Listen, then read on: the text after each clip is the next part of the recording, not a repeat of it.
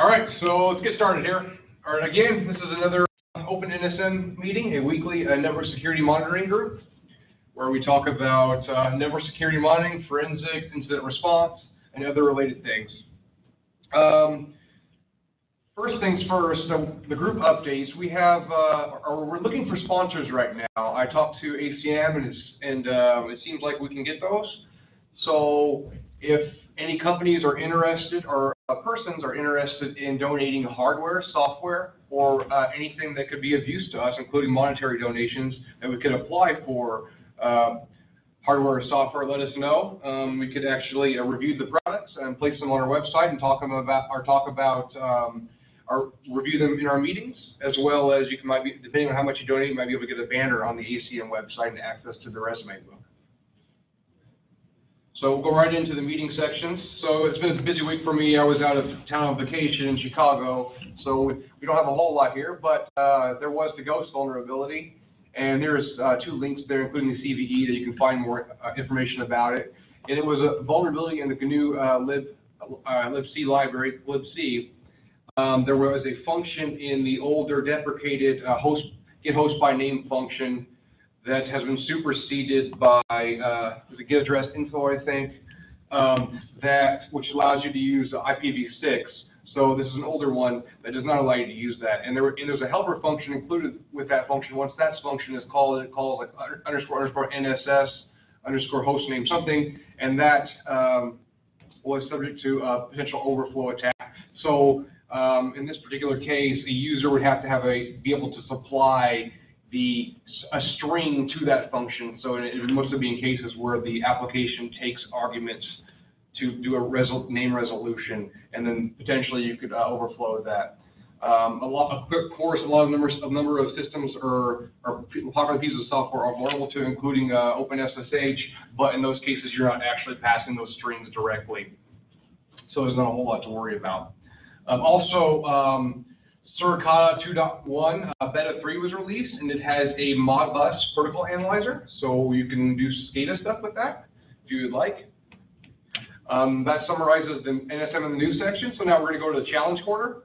So there was the SANS holiday hacking challenge that happens every year, and put on by Ed SCOTUS and a few others, and Josh Wright's one of them. And it gives you a scenario and a storyline that has a bunch of clues in it that you can then you could read and get a little more detail about the scenario, and then we can go from there. They provide a number of files on the very bottom here, right here, and IP addresses that you can use to actually solve the problems. And this one, they give you a website and tell you can access port 80 and 443. They also give you a USB file system image. And then the idea here is that you solve all the challenges, you write a report on, and you return it to them, and then there's prizes available for people that solve them all, and then also based on, well, they have the criteria right there: best overall answer, best technical, most creative, etc. So my boss, Warren Raquel, actually sent us what he did to solve some of the solutions, and we're going to pull that out in just a moment here. So if you want to take a look at it, it's in our repository, OpenNSM-meetings on GitHub. And I'm going to go ahead and unzip the holiday challenge here. And then we're going to go into the report directory, and we're going to open up, we're going to begin with engagement1.html. And let's increase the size here. So this was a pen test example. And so they were given us a system, this IP address, and they said, hey, what is the secret on this system? Well, so you have to figure out what's available in the system first, so you just do some reconnaissance. In this particular case, Warren busted in that and to scan the system for ports that were open, and he found that there was 2 here, this strange one, 31124, and SSH. And he said that the SSH did not return anything that was obvious to use to exploit the system, so he went with 31124, which is a good idea. And it turns out that this was some linguistics, or natural processing programming language daemon listening. And he's kind of interactive. It says, hey, I am Elisa, what's on your mind? And he typed in secret, and it gave him some information. He tried to dig in, and eventually he typed visit in a URL. This particular URL is probably his URL to his service, and then the actual daemon actually connected to that service, so he was able to verify it using his logs, his HTTPD logs. And he found some Mozilla 5 user agent string with this, and the actual secret was in this text right here, a quote by Alan Turing. And that's how we solved that problem. So let's go on. So he had to play around with it and see how the program responded. What made him think to do that? I don't know. It's probably something with the actual story outline. It probably gave you clues in there. So I imagine that's. I haven't read that, but we're just kind of going over at a high level what he did. The second one was another pen test engagement, and in this one, he was given the domain scroogeandmarley.com and the port. So in the actual outline, it said, hey, you can connect to this in 18443. He used it to obtain the certificate using OpenSSL's client program. And he noticed that there was really nothing interesting in here. So what he then did next was that he tried Heartbleed, since that was something recent, so there's a good chance they put that in there. So he grabbed the tool found on GitHub, and there's a few proof of concept tools out there, and he tried this one, and it actually looks like it was able to pull out data from memory that the SSL library was located. So in this particular case, he saw the actual secret here, website, and then our URL encoded 20% for a space, etc. And he used that, which he decodes it right here, and that was the next challenge answer. Then on the website, he spidered it and found that there was some PNGs and MP3s. He opened up the MP3s in Adobe Audition, was looking for something interesting, maybe something hidden, but did not find anything. And as well, he used EXIF tool on the PNGs looking for other useful information and did not find anything.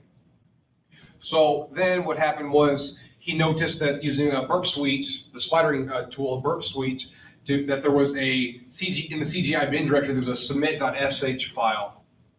So from that, he turned on the proxy intercept tool to actually be able to communicate directly with the server, and filled out in the header, in the user agent string of the header, the bash shell shock vulnerability example to exploit. And then he found, so he did that, he tried that, and then of course he's not going to really see anything with that, but what he did next was use that to talk to his server. So he used Bash's method of using sockets, which is using a pseudo device called devtcp, and echoed text in there to one of his servers, and then check on his server to see if there was a response.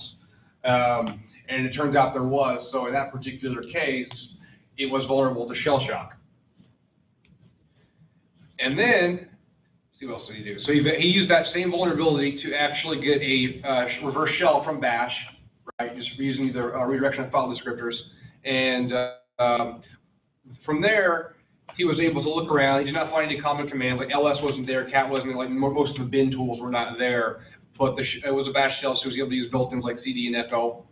And then he used this command in particular to actually see what was in the file secret, which he noticed while playing around. You can see that the root of the disk, the file system here, used echo star to list everything, and it turns out that there was a secret file here. And it turns out that secret file, when opened, yields website secret 2, use your skills for good, and that was the actual solution for that example. And then finally, the last one was a forensics engagement.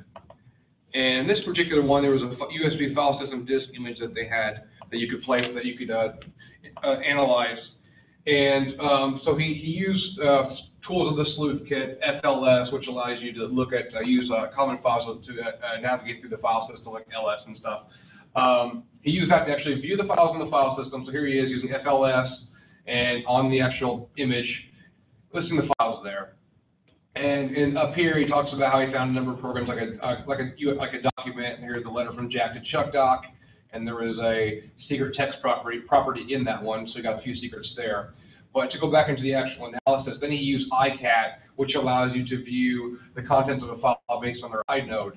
And in that particular case, he was able to use the inodes to actually get the resulting files from it. And then he examined each one in detail. Here's the letter from Jack to Chuck, and he found that using strings, the USB secret was listed in there. And then again, there was a PCAP-NG file, and in this particular one, he used T-Shark to actually grab and so T-Shark in the expert info, it actually has some stuff that aren't in the packet. Well, actually, in this particular case, I guess it's in the PCAP-NG format because it can store these, but it allows you to view a comment. So in this particular, someone added a comment to the frame section, and he was able to use the option of T-Shark just to print those. So -E frame number right here on the left, and .comment, so that you can actually see the comments that were added to the PCAP-NG file for a particular frame. And then inside that comment, there was a USB RA secret as well, and that's how we solved that one. And wrapping up here, there was a encrypted zip file, and he threw it against John the Ripper and password recovery toolkit from Access Data, and he actually got the password, which was shambolic, using the Access Data tool. And so that actually resulted in a bad curtain.png file. And he said running exec tool against that file yielded this particular secret. And finally, there was a JavaScript program, and he hidden inside the JPEG, and he would use this Java tool to pull it out. And the resulting secret, which was in that report, was Tiny Tim has died, and then USB secret number 4. So he achieved that one as well. All right, that summarizes the challenge quarter. If you want to look at those in more detail, they are in the repository. And you can just go here, github.com, just OpenNSM meetings, and then you would go to 02/02/2015, and it's in that directory, and you can download it. And for at this point, we don't have anything else for these 3 sections. We're going to hand it over to Shane, and Shane is going to talk about his... I'm going to need a minute. Okay, Shane needs just a moment here. We'll have him do that. Get bumped off the He's been playing around with Scapy a little bit and just kind of want to share what he's been working on.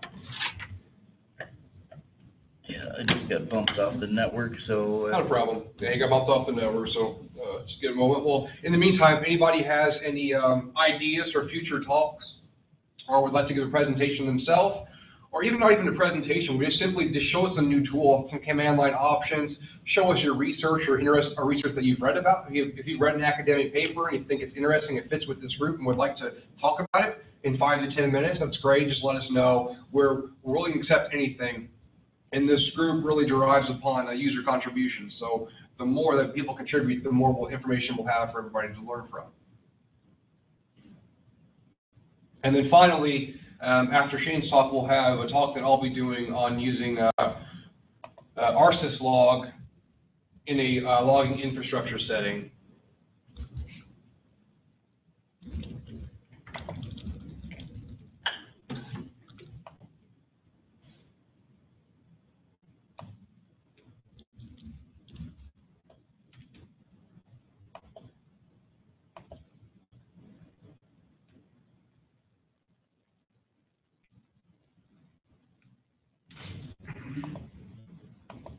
And these videos are all recorded and placed online.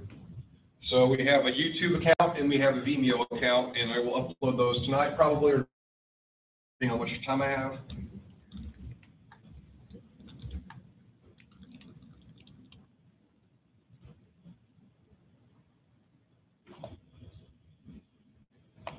Okay, I need you to release the screen, I think.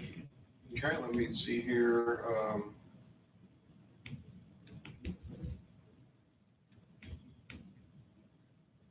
Okay. Oh, I need to see this. Okay, and then stop sharing. Okay.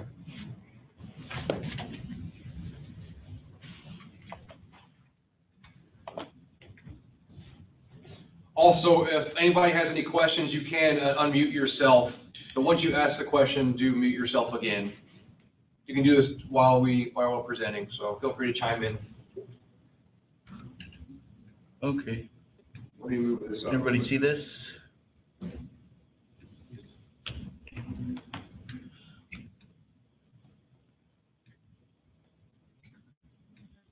There. And let's minimize this one.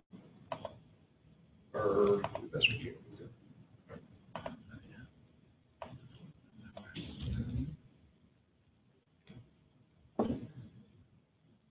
Looks good, Shane. So everybody can see the starting Scapy page? Okay, so like John was saying, I've really just been kind of playing around with this a little bit. So this is not quite up to the Jon Schipp level of depth when it comes to exploring a tool, but I thought it was kind of neat. There's some fun stuff to do here, and I kind of just threw together a little parser for an extra credit project for one of my classes. Somebody had pointed me in this direction. What the assignment was just to parse through a PCAP and pull out all the TCP traffic, and so I did some Googling and found this Scapy, which is basically just a library of Python, and it's pretty easy to get it installed. There's some stuff online, plenty of places online that will help you do that. And it can either be run, as they're showing here, as a command line interface, or you can put together scripts pretty much in the same way that you can with Python. So this is kind of a cool little tutorial. I'm not going to actually type it out and go through, but this just shows that with Scapy you can actually just build a packet by hand like that. It's pretty self-explanatory. You can also stack layers like this. I haven't messed with that too much. Reading PCAP files, this is where I came in, and it's pretty simple. As long as you point to the PCAP file, and you can just store it into a variable. And then something I thought was neat. I haven't messed with this either yet, though, but you can pull the packet apart, and it will create a bunch of these PDFs or PNGs files that just take the packet and highlight everything, which is, I think, a really cool learning tool for, okay, this is the actual data that's in this packet, and this is how this gets broken down, and it gives a real graphical look at just a packet just taken apart, and shows you what every little bit means and where to look for, what version it is, or what the protocol is, or anything like that you want to know, the destination port, the source port, anything like that, or the source MAC, anything like that, you're going to find in which part of the packet that exists in. And here we find some more commands that can be used from Scapy. It's a pretty powerful set of tools here. I haven't scratched the surface hardly, but let me show you what I did do, which is over here. And like I said, this is really simple, so don't laugh at me. All right, so I've written this little parser. I called it Sniffy. I've got a couple of files in here. This one has no TCP traffic in it at all, and that's a PCAP. And then I have this other PCAP here, which has quite a lot of PCAP traffic, or quite a lot of TCP traffic, sorry. So if I just go like this and run like that, it will tell me that it opened it, tell me that it didn't find any TCP traffic, and then it will, you can see, it will show that it created this sniffy output text and there's nothing in it. We can see that right here. If I cat that, it will just print nothing at all. But if I run that same command again, this time with this larger packet, then it's going to open it and it's going to tell me that it wrote it to that file. And we see there's quite a bit of information in there now. Let me see if I can open that up in a way that's going to be easy to read. I think I've got...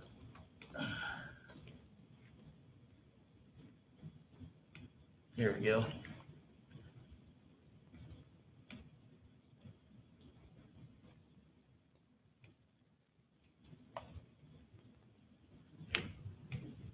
And so what it's done here is I've had it label each packet by number, and it shows Ethernet address, IP, destination source. It breaks it down in a pretty similar way to what the graphical one did. It just tells you every information that's there. Also, let me see if I can find a good example. Yeah, I got one coming up here. If it's available, it will also give me the raw data that was transferred. Right, so we can see if the packet capture has the data, then it will it will pull that out too, and then show that to me. Anyway, that's about it from this packet. I can show you the actual code and just show you how simple it is.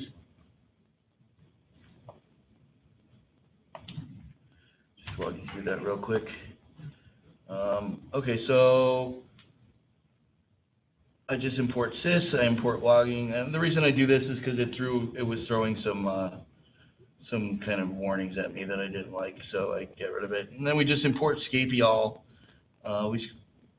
We import everything from SecurityOnion, and then I check to make sure that they gave me a PCAP file to actually do anything with, and then here's like the little help section where if somebody doesn't know how to use it, they can find that.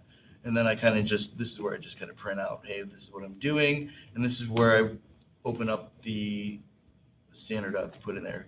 Here is basically the heart and soul of the thing, which is not a whole lot of lines there.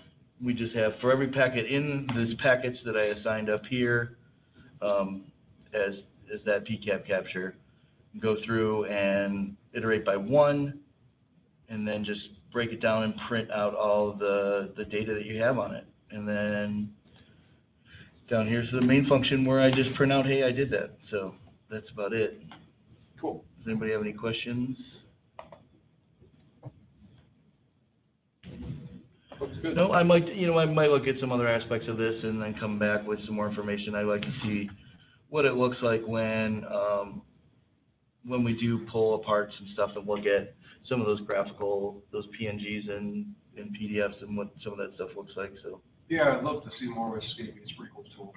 yeah, and like I said, like you saw, there was about a dozen lines of code or something, and it parsed through that whole thing. I mean, and most of them were your print statement. Right? Yeah, exactly. So I mean, it's clearly pretty powerful, and it did it really quick. You can see right there that that's a pretty big PCAP, and it pulled it apart pretty quick. We didn't really have to wait for it to do anything, so I like it. I will play with it some more, and that's all I got. All right. Thank you for sharing some stuff. All right, go back to screen sharing now for me.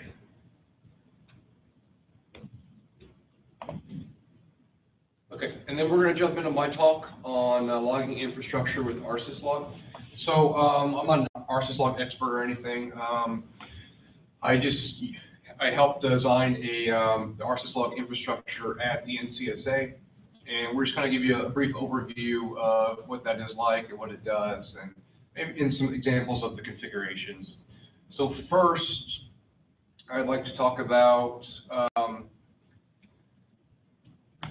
Rsyslog a little bit. So Rsyslog is a very powerful syslog daemon. And it's different from Syslog-NG, which is also a powerful one from Bailabit. But one thing that I find a little bit problematic for the open source culture that I live in at the NCSA is that they actually, to get a lot of the features in Syslog-NG, you have to pay for the commercial product. And they do have a nice Syslog-NG daemon with this free open source, but they have the commercial product as well, and that gives you the advanced features like reliable logging and such. But in the case of Rsyslog, those are all free and open and available to anyone. So I always choose. That's probably my reason for choosing Rsyslog. That, and they have RHELP. RHELP is a protocol that Rainer, the author of Rsyslog, helped develop. Or develop himself, actually. I'm not really sure how people were involved with that, but it's a reliable event logging protocol, and it takes the idea of reliable TCP connections, it adds one layer on top that allows you to do things where, like in the case of TCP, where a connection is aborted and is not tracked between, like if there's a last message sent, or there's a bunch of outstanding messages that were not acknowledged, those are lost. Those are lost. And there's nothing you can do about it. So that's what RHELP was designed to actually help facilitate a way to keep track of all those. So actually the receiver actually keeps a counter of everything and talks to the server of all the logs that it has and the logs that it yet needs. So it's a better way to handle this particular point. If you need like really reliable logging like you do in, say, in the financial sector, etc. So we actually in our organization, if you can manage to install the RHEL plugins, then in our syslog we recommend that, and then TCP, and then UDP in that particular order. And with UDP, of course, it's a lossy protocol, and it relies upon the application to handle that loss. And in those particular cases, logs, if they do not make it to the destination, they are simply not resent.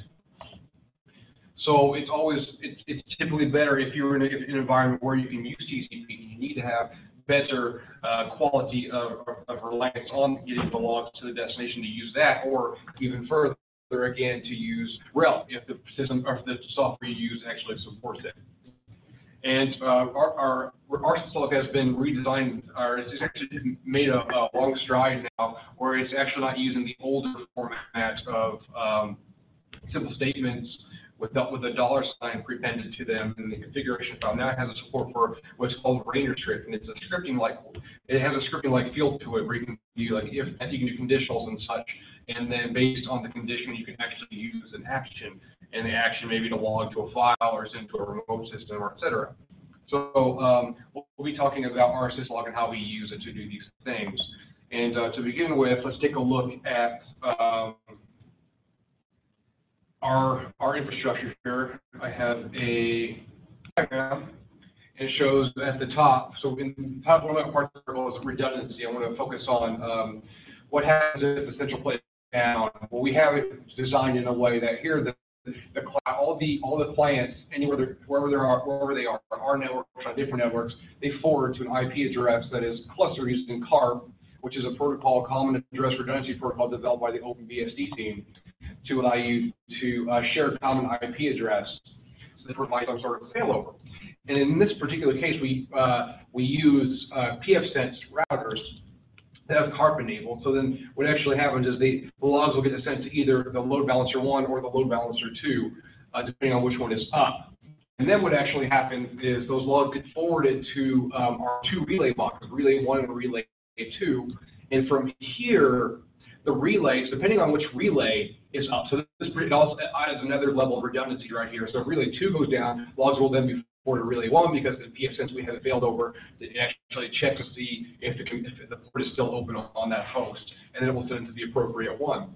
So in that particular case, once it hits the relay, the logs are then forwarded to a storage system for retention, a indexer, in this case we use Splunk, and then also an analysis machine, which in our case we're using OSSec and SEC, the Simple Event Correlator, and soon to be we're going to integrate Sagan in there to actually have multiple tools that are complementary to do analysis on our logs.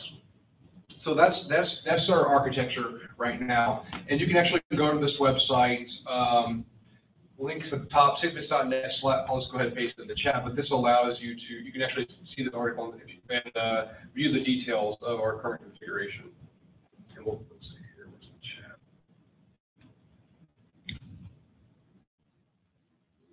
I guess I moved it off the screen. Oh, I'll paste it in there later.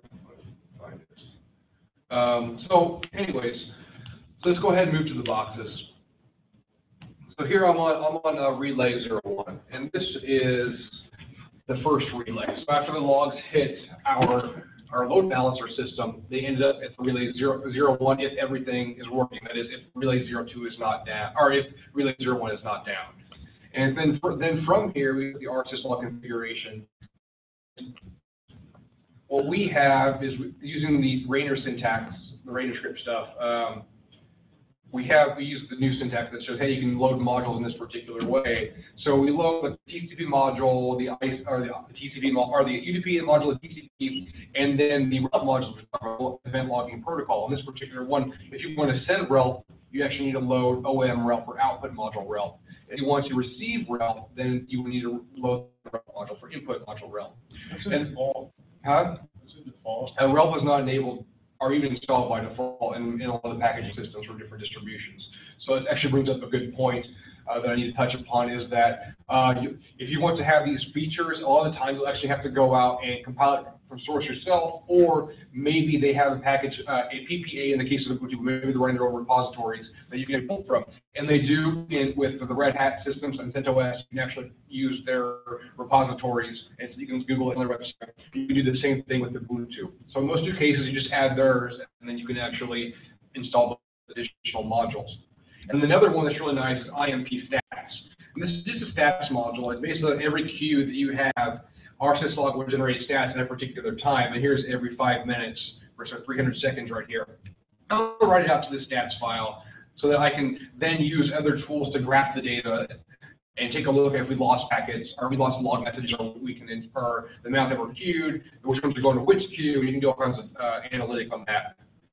And then what we do here with the module parameters is we can actually say, for the particular module input rel, we can actually bind it to this particular port.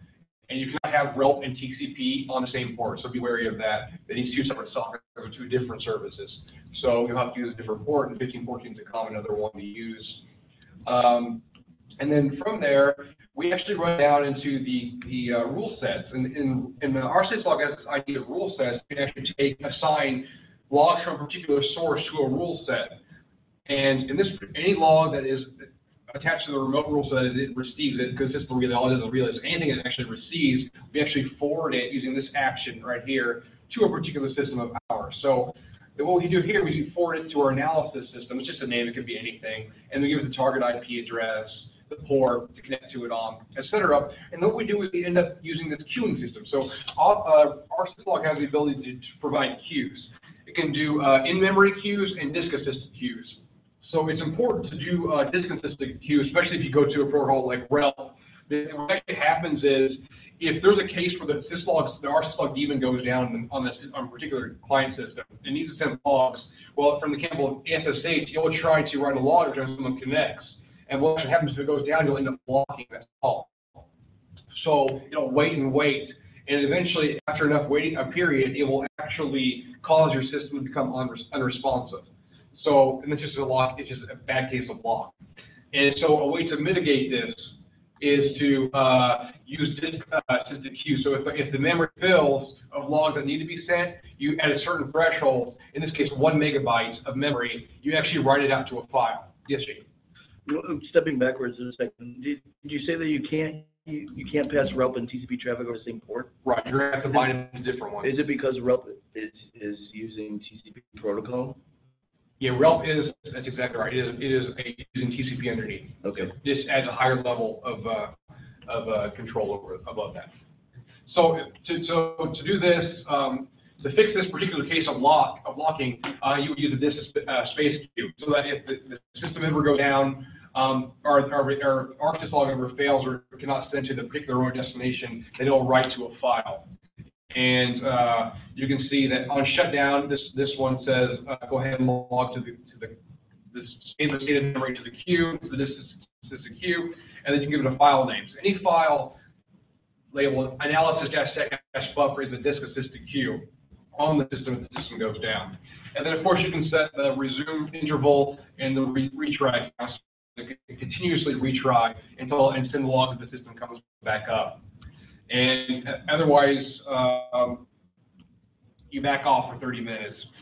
So we do this for all our that we're saying for the storage system, the analysis system, and the indexer. And then those machines will then do particular things with those logs. So let's take a look at, I have an example of the disk-assisted queue here. So it's just a file. We had a Splunk system went down at one time, and we have this queue file here. So you can see that it asks take the long lines, open it, and you can just see actually each log in detail. So this is what it writes. It fills up the memory at a megabyte in our system, so we have it configured that it will then write all the logs to the disk until it can send them out. And you can see it's got the severity of the facility, etc., and the actual log message and where it needs to go, where it came from, etc. So this is just a large file of logs that needed to be sent at a particular point in time, and once the system comes, we'll resend them. So that's an example of that. From there, let's go to the analysis system. The analysis system is the one that we use that does the analysis of logs, runs the signatures against them, you could say. In this particular case, a lot of it's set up the same way, except that here we have the rules. We of course want to firewall this off to only allow this, logs from the relay, because their sole purpose is just to forward to these systems. And then what we want to do is we want to take those logs and do something with them. So there's a few ways to do it. You can actually pipe it directly to the binary. So in this particular case, I have this comment out, we're not doing it at this point, but it will actually send it to the simple event correlator with these options in that way, if they match the condition. In this particular case, so this is how we're doing it now, we actually write it directly to disk into this directory called logs to analyze and put them in a file called all.log. And then anything that comes from the relays, which matches these two IP addresses, will then get put there, and then all actions are stopped after. So every time I log in, a log comes in, every single log comes in, this will be generated. And we can actually take a look at this and see if I have, I don't have, let's go ahead. Here's all the logs coming in live right now. And what we can do, we can do a quick count, I suppose, student timeout.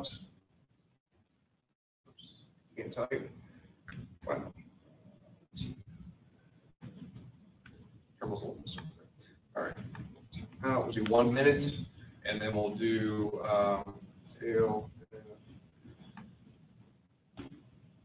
log, and we'll just do WCSL. This will give me the number of logs that came in for the minute. And when that's done, we'll see. We'll have a graph we'll show you later. So what ends up happening is that this goes to this all.log file, which then OSSec, a host intrusion detection system and log analysis tool, actually read from and run the signatures on every log that comes in. And the same thing with this simple event correlator. It will also read from this file and then run its signatures, or the Perl scripts that we've built custom in-house to actually go through those logs and analyze those as well. So from here, then we have the final system. Well, if you don't count the index, we all know that what the indexer does will actually do quick queries after indexing it. So we're going to take a look at the long-term storage system and just show you what that looks like. So what we do here is we actually have the ability to do what our so-called a template. So we're going to write your logs out in a certain format. And we actually have a template called by host. It uses strings and for the name in this particular case. So it's going to actually create logs.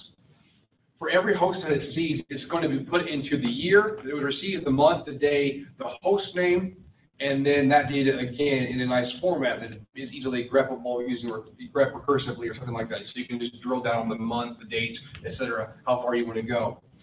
In this particular case, what it ends up looking like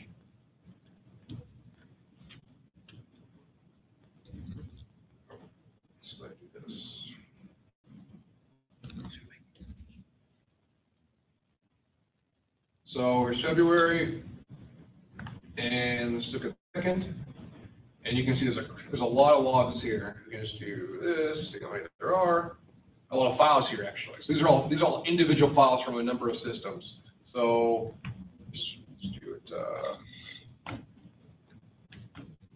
Yeah, so there's a number of systems sending logs, each dated to the hour. And they all go in their appropriate files. So that's a way to nicely organize the logs, using this templates that Rsyslog provides. In this case, so that completed. In the last minute, we actually had 14,000 messages come in, which is nice. Not a big number because of course everybody's off work now. There's not a whole lot going on. So now let's move over to the actual data section. Let's go back to this actually. So we're going to go back to take a look at the IMP stats. That's not what I want to do. IMP stats, and then so this is that module I told you that writes out the stat every 5 minutes because we have it set that way. And you can let's go ahead and use ls-s so we can scroll. Here we go. And it does it per queue. So we have the analysis queue. So every machine forwards to has a particular queue, and you can see how many logs were sent to it, how many were dropped, etc. How many were processed. Here's from the core. So you can see this were being processed at this particular point in time. Then here, again, Cyclone that processed 169,000 at that particular interval. And just all this is in details. You can actually see it. And then, of course, if they failed to make the queue, and if they were suspended, etc., it gives you all that information. And discarded is another one that's important. You want to know when you lose logs, right? So in this particular case, they're all zeros at this point, which is good. So we want to see. What causes them to get discarded? Because they're empty, or? And they get discarded because the queue gets full, Those or, are like what? but in the case where, Packets, say again? like drop packets? Yeah, it can be. But in the TCP case, it's not so much that. It's more like it's the queue becomes, it's over the socket, the buffer socket is full, you know what I mean? And it has to wait, so that's essentially what it comes down to in that particular case. Then, lost my train of thought. So I'm going to show you the actual graphs that we're using. So this is the relay system. And we're going to first take a look at ETH traffic, the actual network interface. And you can see we're taking in this much and we're going out double or triple, which is every log that comes in to be sent out to each one of the machines with a separate network connection for each one and a separate log for each one of the connections. So we're saying the three different machines at pretty good points, so that should be double or triple, and it looks like it matches up pretty well with the graphs. Then, using the actual IMP stats, we actually are going to parse to get the fields out of the column, or the fields that we needed for every queue, and you can see organized per queue, the number of logs that actually were received. So you can see the analysis. Can you blow it up a little bit? Oh yeah, sorry. Blowing it up. Thanks. So at this particular point, you can see that these particular machines based on the queue receive this many logs. And it changes, varies by day, but you can see our high point is above 50,000. And we did some tests using Mouseathon, our mouse tooth from the Netsniff-NG toolkit and TrackGen. And we were at the point of measurement. We had an area where we could not measure because we couldn't get it more granular. But we did, it was between 80,000. It was more than 80,000 logs. So per second that we could do without any loss. But it could be up to a larger number, but I could not get the timing setting to go any lower, so it's not clear to me. But we may have to do some further testing in the future. And then finally, this is the number of Rsyslog messages discarded by the queue. You can see we haven't lost anything. And then lastly, this is the number of Rsyslog messages that were actually queued. And in this particular case, we actually had an issue with the load balancer going down, and some other systems went down, and there was a huge queue right here. But of course, those were then relinquished back to the appropriate host. So yeah, for a moment, while that system was down, we buffered 2.4 thousand logs. And then finally, so we have a Nagio system where I've written a number of plugins for Rsyslog to monitor it, and just checking the number of sockets that are on the machine and everything. We're not actually receiving all the logs from like the supercomputer and stuff because there's like 27,000 nodes, and at this point we're actually talking about if we want to receive them all and if we're capable of receiving them all, and that's a current ongoing discussion. But right now there's probably around 500 systems that we're receiving logs from, and there's a few that I have to count them up, but there are other relay systems that people are sending them from, so the source address is all the same. So there could be some more hidden behind there. So you're running this over NTSA, is that what you're saying? Yeah, this is running over NTSA. So like, how long do you keep these logs? There's a few things. We actually keep them on the sec logs for, I believe, 2 weeks. And then what ends up happening is that they're actually long-term rotated to a AFS share and locked down from there. And I don't remember what the policy is on that, but it's much longer in case there's an incident and we need to refer back. But that's essentially it. Yeah, because it seems like this would grow pretty fast. Huh? So this would get expensive fast. Depends a lot on the log type as well. You mean the storage and all that? Yeah. Yeah. Well, we're actually not doing a whole lot. There's some places that do tons, but we get about, I think it's, I don't know, around 6 gigs of logs a day. So. That's cute. Huh? That's cute. What do you guys have? What do you guys have? 300 to 400. Yeah, I figured it's a lot. Now if we had the supercomputer stuff, it'd be a lot, but we're not doing that right now. That's a lot. It depends on the log type for attention to. For example, like NetFlow data, there's so much of that. Like, I think during the semester that expires off in 3 or 4 weeks. Oh, are you counting your bro data in your NetFlow stuff? No. Okay. And so even with the bro data, that's a good example. We're not bringing in all of the bro sources. Right. Yeah. So, because like you have some duplication, right? Because certain things to duplicate. So like you have exit firewall logs, and then you could also have session data and bro. So you have to decide where it makes sense to keep certain things where you could get it other places. Yeah, and see, in our case, the logs I'm showing you for these systems, it's only system logs. It's not flow data or anything like that. Any questions? I think that wraps up my talk. It wasn't a very long one tonight, so just trying to fill in because we didn't have a guest speaker slot. So if anybody has any questions, let me know. Unmute yourself, or actually I can probably just go ahead and see what happens. Feedback. Some people might not want to be unmuted. Oh, fair enough. Right? Could have the dog barking in their lap or something. So if any questions in chat, do post them. I hope that I can help you. Yeah, I had that question earlier. I didn't want you were on a roll, and I was trying to do something at the same time, so I didn't want to interrupt you. But when that Christmas Carol contest thing, when was that? Is that an annual thing or? Yeah, it's in December around Christmas time. Really? They sometimes do random ones as well, like random. Who hosted it? And Oh, really? That was like fun. There's one out now. It's not fantastic. Yeah. there's pretty cool ones. Yeah, I haven't Very done- topical, too. I've been meeting too, but I just haven't. It was like a Louis C.K. joke. It included everything. But hey, so again, if anybody does any of those challenges and wants us to talk about your results, we'd love to see them because definitely see different interesting approaches to different problems. There's multiple ways to find solutions for them. So you forward them our way and we'll talk about them.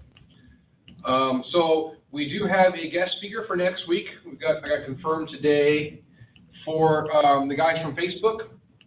They're going to be doing a presentation on OS Query.